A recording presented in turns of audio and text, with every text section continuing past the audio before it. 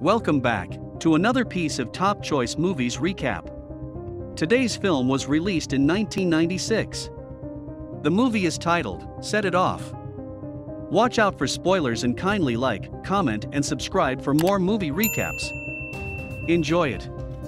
Vivica A plays Francesca Sutton, also known as Frankie, a Los Angeles bank teller who is dismissed following a robbery because she identified one of the perpetrators, despite not knowing him personally.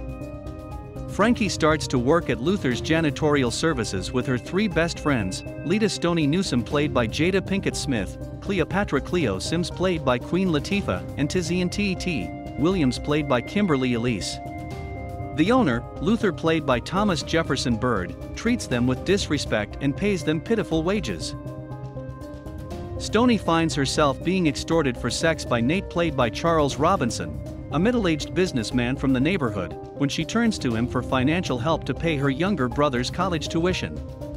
Cleo, a butch queer woman, regularly experiences queer phobia and challenges to her womanhood.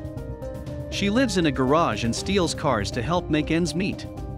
T.T. is a single mother who has her young son taken away by Child Protective Services and must prove to the courts that she has enough money to take care of her son. Cleo, fed up with her low-paying job, suggests that they rob a bank themselves. Stony and T.T. are hesitant, but Frankie agrees. When Stony's younger brother is shot by the cops in a case of mistaken identity and T.T.'s son is taken away from her by Child Protective Services, they are inspired to join the robbery as well. Stony meets bank manager Keith Weston, played by Blair Underwood, while observing a bank with T.T. Stony began dating Keith Weston. Due to Frankie's intimate knowledge of bank protocol with money and security, the four women embark on a series of successful bank robberies.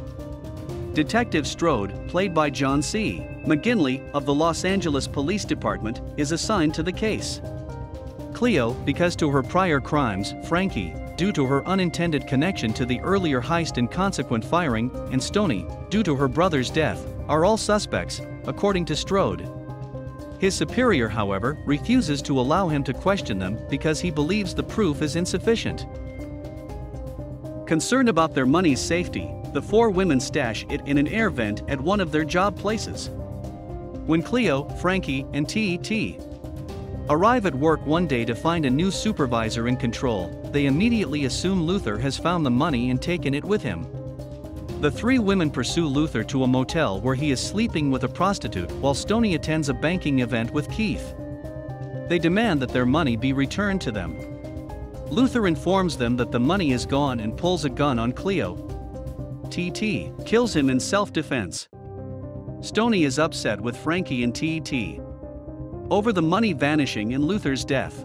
T.T. and Stony are persuaded by Frankie and Cleo that they need to rob another bank and leave town the next day.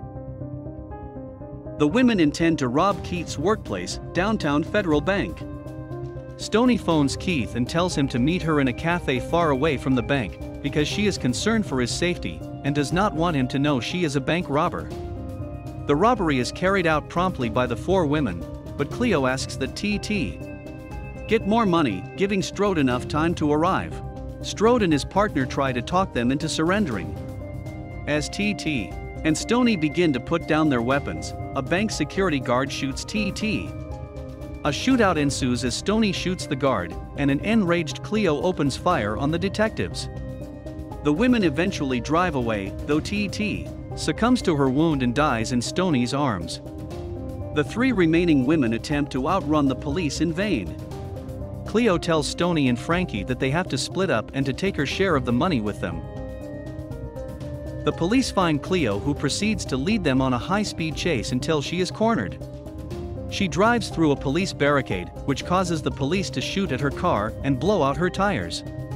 Refusing to surrender, she leaps from her car firing her gun, and is killed by the police. Frankie is found a short time later, and Strode attempts to get Frankie to surrender. Frankie attempts to run, but is shot in the back and killed. Stony, who managed to blend in with a tourist group headed to Mexico, tearfully watches this from a passing charter bus. Strode sees her from a distance but lets her go. In Mexico, Stony mourns the losses of her friends and brother, and cuts off her hair. Stony calls Keith to assure him that she is alright and thanks him. She hangs up the phone and smiles. Stony is seen driving through the mountains with the stolen money from the robberies beside her.